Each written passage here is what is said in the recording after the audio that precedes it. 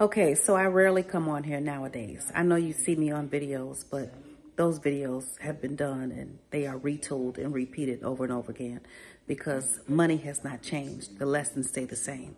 But today I had to come live because I have something that is so critical for you to know and to understand. And until I cannot say another word, I will continue to say this. You have a legacy.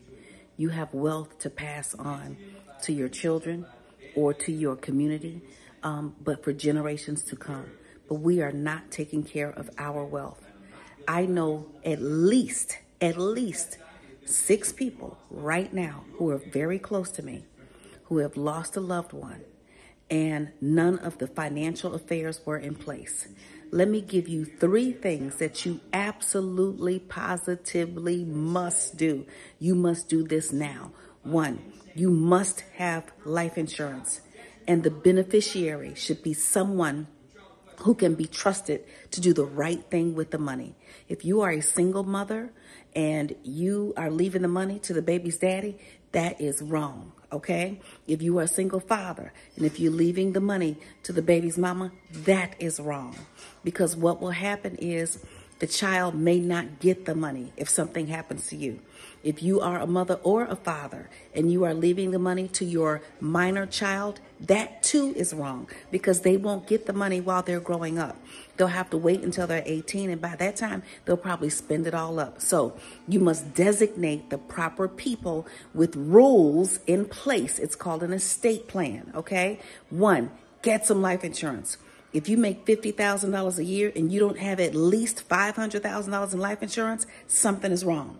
If you make $100,000 a year and you don't have at least $1 million in life insurance, something is wrong. You say you love your family. Do you really?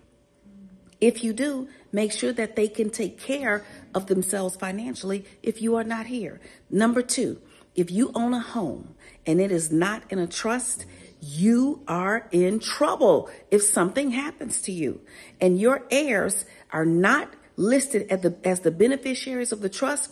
That means your heirs are going to have to go through hell and high water and jump over the moon on a Tuesday with a purple spoon in order to get access to the equity in that home. If you pass and that house is not in a trust, your heirs are going to have to deal with probate, and probate is going to eat up the equity. Do you know how many people are still living in Big Mama's house, Daddy's house, but they have really no true rights to it?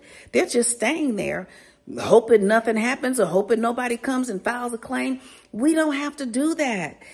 Get an estate plan. I can help you with that. And the third thing that you absolutely, positively must do, you must remember that no matter how much money you don't have today, you can always change the game when that time comes. We must all pay taxes and do what? Die.